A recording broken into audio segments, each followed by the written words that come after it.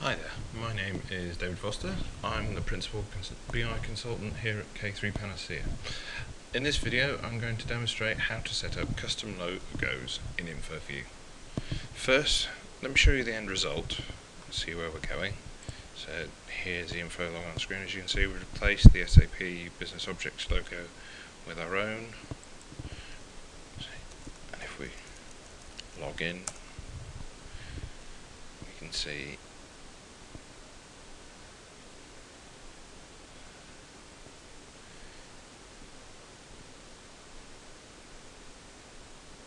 we've replaced the other business objects login with our own logo there. So that gives you an idea of what we're trying to do. We'll start off with that Infoview portal logo, as that's the easiest one to change. First, we need an image file of the new logo. So here's some I prepared earlier.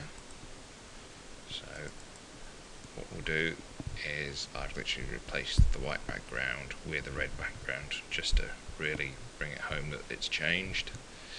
So this one here is the one that we'll use for the portal. Please note that it's in GIF format and is no more than 30 pixels high. Also find that generally logos with a white background work best, but we'll stick with the red to give it, just highlight what's going on.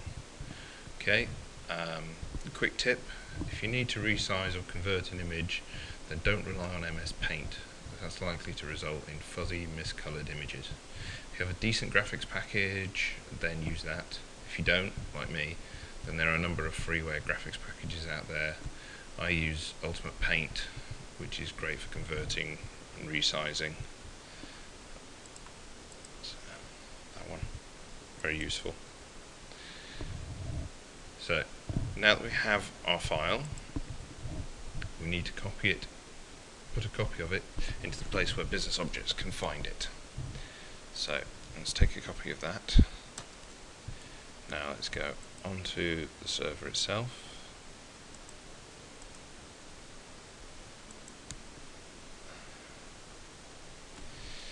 Bear with me. Dun, dun, dun.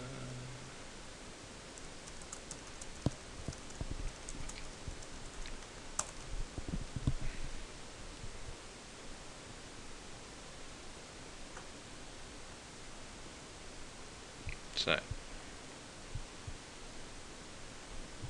here we are in the correct directory to put it in. So we're on local computer, local disk, program files, business objects, Tomcat 55, web apps, Infoview app, res, schema blue. So if we paste the file here, we now have K3P logo 96x30 _ demo. Just copy that. Makes it convenient. Right. Now that we have the new logo in a place where business objects can find it, we need to go into the central management console.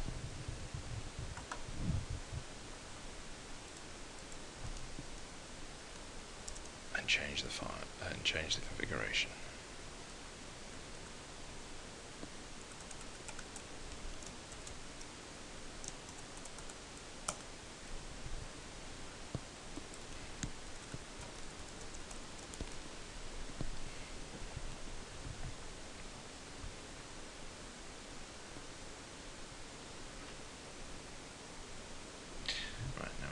Manage, Applications,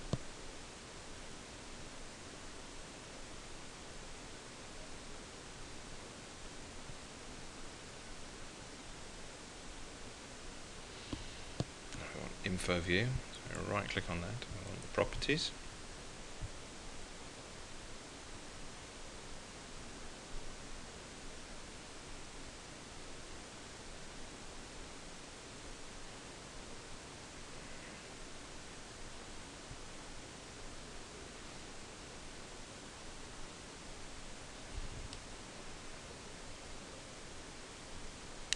hurry up.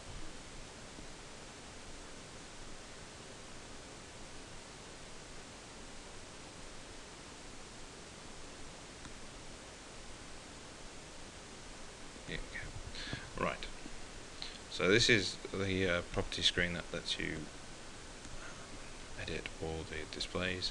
Don't recommend you mess around with the cascading style sheet. If you want to just the default Business Objects logo, that's the one to click. Here's our custom logo in place at the moment, so that's showing our normal K3 Panacea logo. This is the one we're going to change. It's simply a matter of that .gif. Save and close. If we log out of that now, so if we now go into Infoview, app, so we haven't changed that logo, we've changed the next one.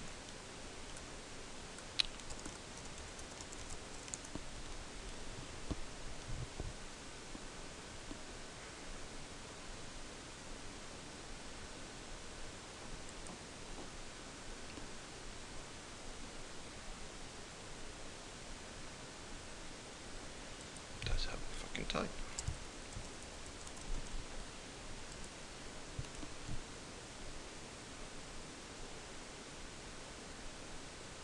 And there you have it. A very, not particularly pretty, but illustrates the point, is the custom logo. Easy as that. So, now though,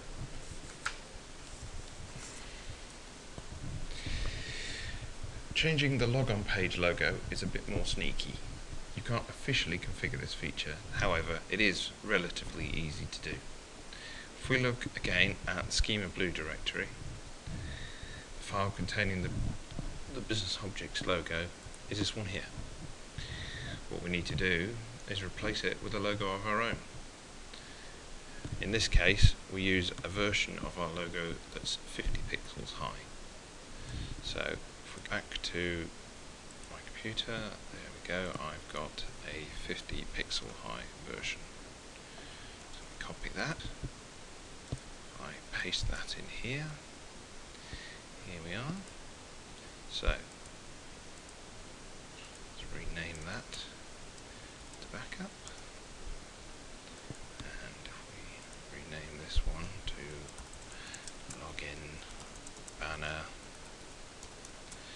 SAP BOBJ logo. Fantastic. Now, go to Infoview. If we just simply refresh that. Yep. Boom. There we go. There's the horrible, ugly red. So, there you go. That's how to change the logos on both the Business Objects logon screen and the Infoview portal. Easy as that. Right. And thank you for watching. Goodbye.